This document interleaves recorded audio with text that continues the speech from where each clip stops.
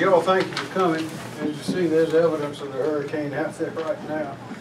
Welcome. This is Josie McDaniel Burkett, who is signing for us for a prayer call on Major General Van McCarty, the National Guard. General? If you would pray with me in your tradition of worship, if I pray in mine.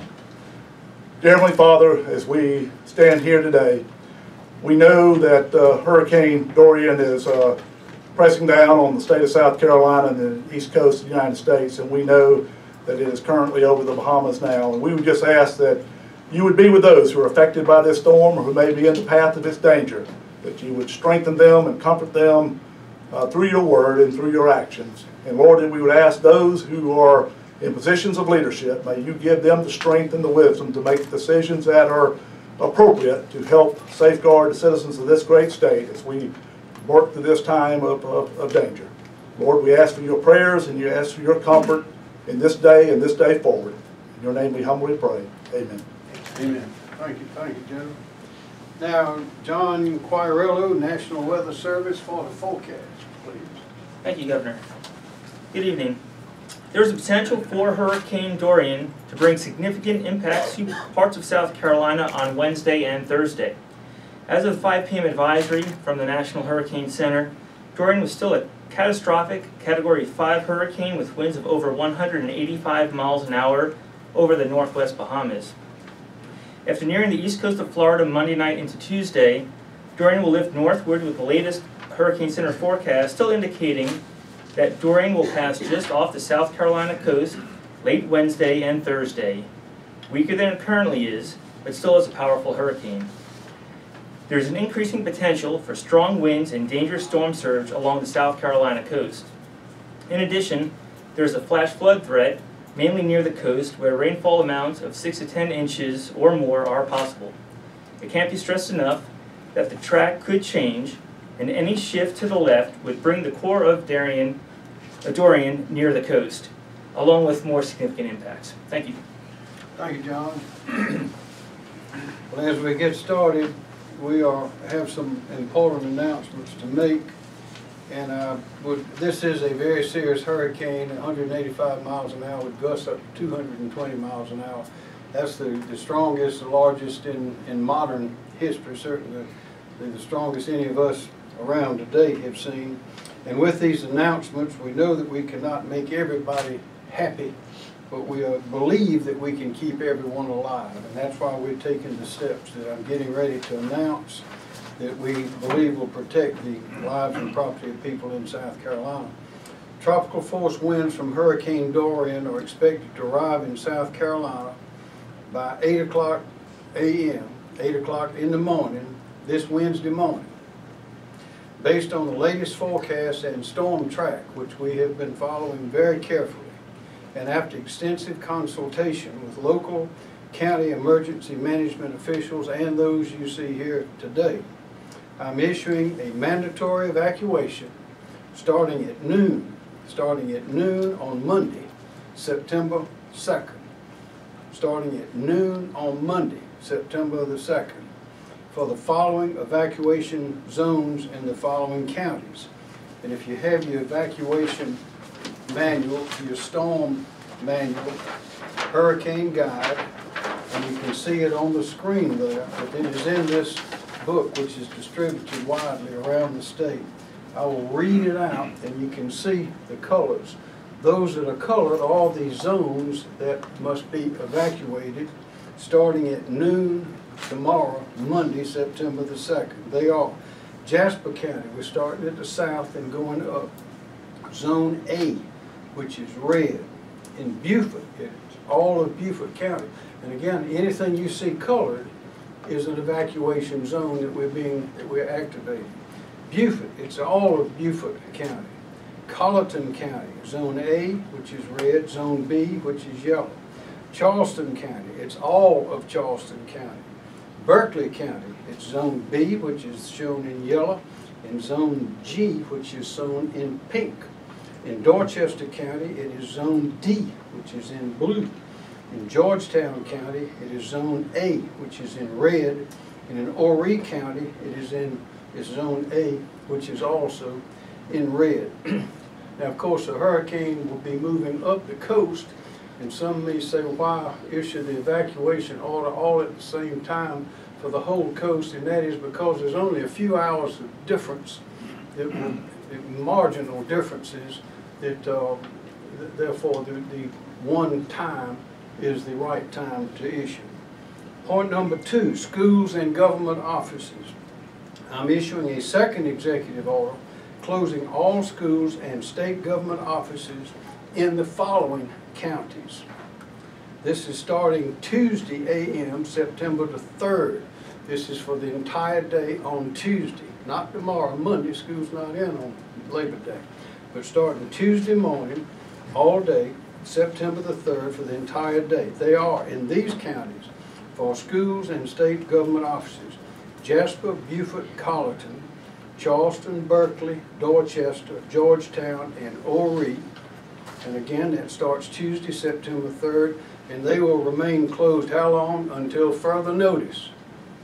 For the Midlands, where many schools are used as shelters, any decisions on school and state government office closings there will be made when, and will be announced and made when and if necessary. Number 3, lane reversals. Lane reversals, evacuation lane reversals will begin in Beaufort County on U.S. Highway 278, which leaves Hilton Head Island starting at noon. Again, noon Monday, September the 2nd. That's tomorrow, noon. Tolls on the Cross Island Parkway will be suspended beginning at noon on Monday, September the 2nd. As for I-26, tomorrow is Labor Day, Monday, September the 2nd. This is usually a heavy traffic day with tourists leaving the coast from the Charleston area. When you add to this traffic the residents evacuating pursuant to this hurricane, that will create a recipe for gridlock or worse. We do not want people to be stuck on the highway. Typically, the gridlock would occur between where I-26 heading from Charleston to Columbia intersects with I-95. From there on, we typically have very slow traffic and non-moving traffic on normal days. We expect it to be much worse tomorrow with this evacuation.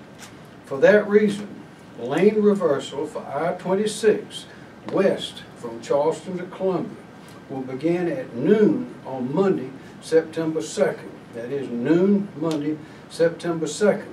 That is when it will be closed so that traffic leaving from the Charleston area can move all the way up unimpeded on both sides of the road. Secretary Hall and Director Smith will provide additional details about that. Any decisions, if any, about other lane reversals in the Grand Strand, the PD, or anywhere else will be made and announced as needed, and the public will be alerted in plenty of time. Finally, number 3, medical evacuations. I've also issued an executive order, the third one, requiring medical facilities like nursing homes, assisted living facilities, and hospitals to immediately begin the transport of their residents and patients from the areas that we have ordered to be evacuated. At this time, I call on General McCarty. Thank you, Governor. The soldiers and airmen of the South Carolina National Guard, in addition to our State Guard, are in position now to support the Department of Public Safety, Department of Transportation, and SLED in an orderly and safe evacuation of the affected area as described by the Governor. In addition, we're also partnering with our other state entities and federal entities to ensure that we are prepared to execute any follow-on missions by identifying resources that may be necessary at that point, either from the state or federal level, to have them positioned and ready to be deployed as necessary. We will continue to monitor the situation, and we would again encourage, as we do our soldiers and airmen, to make the necessary preparations yourself for this storm so that we can get through it as minimally impacted as we possibly can. So, thank you. Thank you, General. Secretary Christy Hall, Department of Transportation. Thank you, Governor. DOT has well north of 2,200 employees tasked with planning and responding to this hurricane. We've been very busy over the last several days moving our assets down to the affected areas and in preparation for the possible reversals, or the reversals as we have them planned now. We have been very actively monitoring traffic flows in the state as well as through the state, coordinating with our partners in Florida and Georgia so that we understand what their traffic flows are as well. We've been working very closely with the Department of Public Safety for the last several days on deploying additional resources already to the I-26 and I-95 corridors to help keep traffic moving in advance of the evacuation here in the state, and that's worked very well for us so far. As the governor mentioned, we already are aware that I-26 typically becomes congested during the Labor Day holiday, and so it's very prudent that we implement the reversal as he has ordered on I-26 to make sure that we are able to effectively move traffic from the Charleston region up through the Midlands of the state to get our folks and our visitors to safety. We continue to work very closely with DPS on that plan and other plans as needed, and we will adapt as required in order to keep things moving. Thank you, Thank you Governor. very much. Director Smith, Department of Public Safety. Thank you, Governor. As I stated earlier, the Department of Public Safety has 2,785 law enforcement and National Guard personnel assigned to emergency support function, 16 for evacuations. Our evacuations will include staffing local regional evacuation routes as well as lane reversal operations. We will either staff or monitor over 700 traffic control points within the 3 regions. Also would like to talk about the lane reversal routes. There are 2 that we are focusing in on right now. The first will be in the largest I-26 corridor from the Charleston area to Columbia, and the second lane reversal will be US 278 in the Hilton Head area. So with respect to the lane reversal, we're going to have, as the governor mentioned too, we're going to have a large-scale type of evacuation, and we want to maximize the use of all lanes. We have them there. We want to maximize the use of all lanes. So we are using, as you heard earlier, a concept called lane reversals. That means that all travel lanes on I-26 from Charleston to Columbia will proceed in the same direction, headed away from the threatened area. This is a way to handle additional anticipated traffic as people leave the coastal area. In short, our operation will move as many people or evacuees away from the threatened area as quickly but safely as possible. So how do we implement a lane reversal? We have an ingress, that's the beginning, and we have an egress, that's the ending. The beginning part is where we will load the actual vehicles on the reverted side. So how do we clear the eastbound lanes of I-26 to get the vehicles on the reverted side? We use a technique we call flush. We will flush the eastbound lanes of I-26.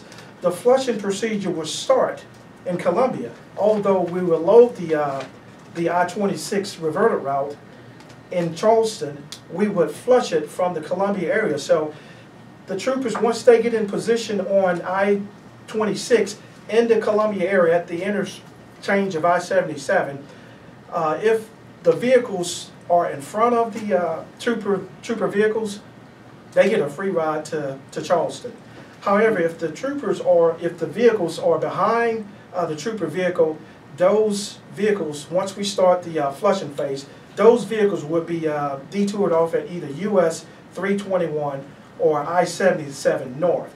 Now, once we give the order to deploy assets, that means probably right around 5 a.m. tomorrow morning, about 5 a.m., once we give the order to deploy assets, again, if you're on I-26 eastbound, you're fine. But once we deploy those assets, no more vehicles can get onto I-26 eastbound because we will be starting the flushing process.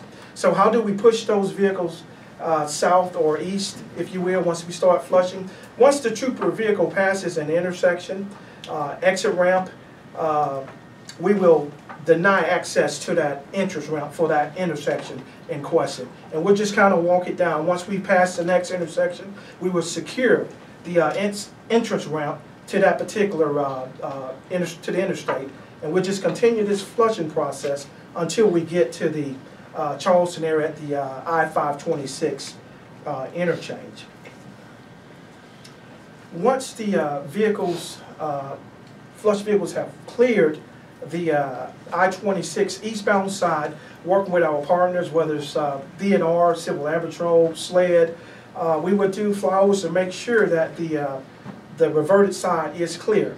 Once we've ascertained that the reverted side is clear, the first vehicles onto the reverted side will be the Highway Patrol vehicles. And they'll get onto the reverted side and they'll bring the vehicles back up to the Columbia area. So how do we load the reverted side?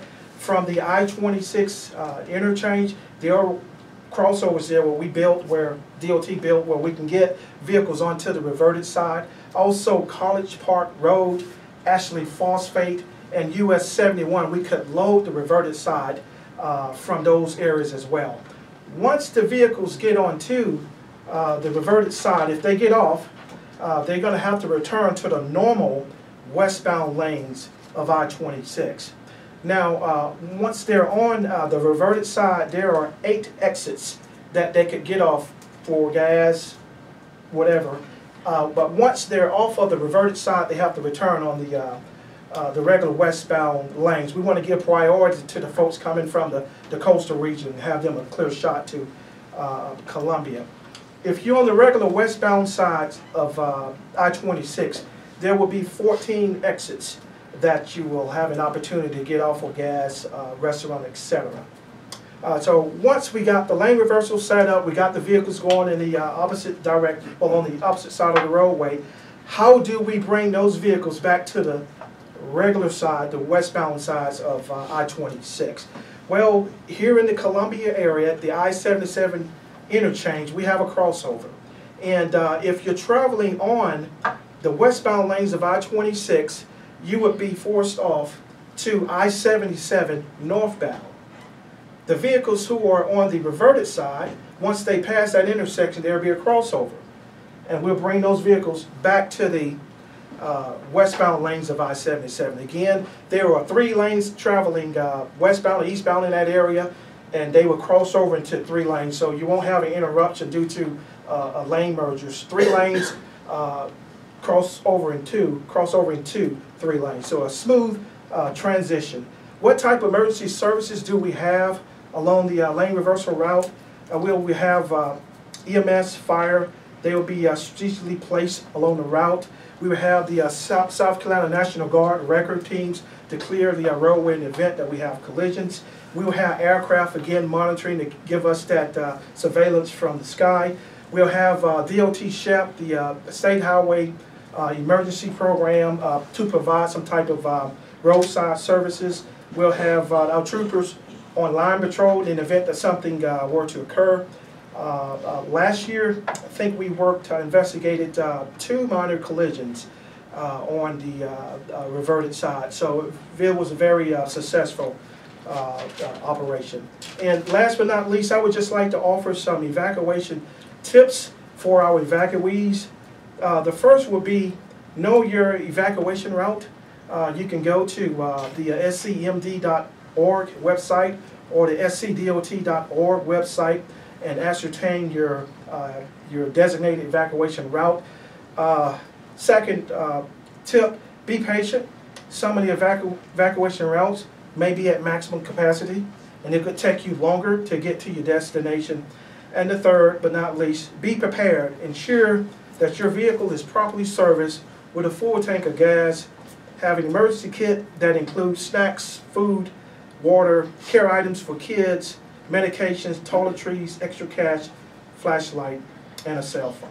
Thank you, Governor. Thank you very much. Rick Toomey, Director of the Department of Health and Environmental Control. Thank you, Governor. Yes, sir. As the Governor stated, a mandatory medical emergency evacuation has been issued for all hospitals and nursing homes in the evacuation zone. This includes approximately 200 facilities that could be potentially impacted. Our EMS staff are working with these facilities to ensure the safe evacuation of the patients and residents. Governor, thank you. Thank you, sir. Kim Stinson, Director of Emergency Management Division. Kim? Thank you, sir. We'd already mentioned earlier that the SEOC is fully operational here in Pine Ridge. Our current priorities are evacuation and sheltering, and then follow-on priorities are response and damage assessment, and that'll be later in the week. We stay in fairly close contact with the counties. We have at least twice daily conference calls with them to determine any unmet needs or issues that they have at their level. Their primary focus also is evacuation and sheltering. And we are also, today we deployed our South Carolina Emergency Management Division liaisons to the coastal counties to assist with operations here over the next several days. We've activated our logistics contracts for commodities, general logistical support, and transportation. And if need be, we'll coordinate any out-of-state assets through the Emergency Management Assistance Compact, and we've used that heavily in the last several years. And then also in that area, the Winsboro warehouse is well stocked. It's got over 500 pallets of meals, 750 pallets of water, over 150,000 sandbags, and almost 10,000 tarps for temporary roof repair. Our FEMA Federal Coordinating Officer and a small advanced team are already on the ground here in South Carolina to help us with anything that we need here again in the next several days. The governor's requested a federal emergency declaration, which will allow us assistance from the federal government under direct federal assistance, anything from transportation to incident management teams, as well as potential financial support for debris management and emergency protective measures. Also mentioned earlier about everybody being their own personal emergency manager and having a plan. Already mentioned that we've got our website, scemd.org. The governor's also mentioned our hurricane guide, which is available there as well, and also in paper copies. And then we also have the South Carolina Emergency Mobile app, Emergency Management Mobile app that's available that has all that information on it as well. In terms of the population that's going to conduct the evacuation, we've got a Know Your Zone section on both our website and our mobile emergency manager that allows you to type in your address, and then it'll tell you if you're in a zone, and if so, what zone you're in. So it's a handy tool that is both scmd.org and our mobile emergency manager app. We also have the, tomorrow we'll start operating the public information phone system, and that's at 1-866-246-0133, and we'll have operators 24 hours a day answer any evacuation or sheltering issues or anything else that you might have a problem with, and they can help you find the right answer. Also mention the sheltering piece is the shelters will be open once the evacuation begins, and those locations are available with a full list, and that's updated live also on our website at scemd.org and also at the South Carolina Emergency Manager mobile app. If you go to a shelter, you'll need blankets, pillows, and comfort items, medicines if you have any medications that you need to have. Certainly identification papers are always helpful, and then if you have any special food items for anybody, especially children, then you should bring those as well. Pets, service animals are allowed in the shelters, but there are some shelters that do accept pets. That information will be noted on the website and on our emergency manager app. And if you do show up with a pet at a shelter, then the people at the shelter will assist you in trying to determine what the best plan is for your needs. And then again, mention our hotline at 1-866-246-0133. And that also we have Spanish interpreters available as well. Sir, thank you. Thank you very much. Are there any questions? Yes, Governor, ma'am. I was wondering how many people are expected to be included in this evacuation order? We're estimating right now about 830,000 are in those evacuation zones that the governor briefed.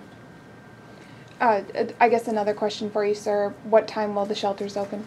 They'll open in conjunction with the evacuation, so they'll be open tomorrow at noon. More questions? People who are concerned about where their loved ones will go who are being transported from the medical facilities, do we know any more information about that? Yes. Dr. Toomey? The hospitals and nursing homes and other facilities will communicate with the family members as to the destination where those patients and residents will be evacuated. All of the facilities have reciprocal agreements, and we can't say which ones will go where now, but as they are transported, family members will be informed where their loved ones will be destined.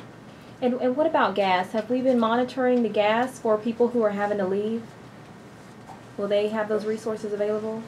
Right, we've got close contact with the Office of Regulatory Staff, has very close contact with the various gas providers to make sure that that's all working. They'll go ahead and fill up gas tanks along the evacuation routes, so they should be all topped off. And so we've got a separate plan that ORS helps with to make sure that there's enough gas out there for everybody. We don't see any problems with gas so far. Okay. Any more questions? Thank you very much.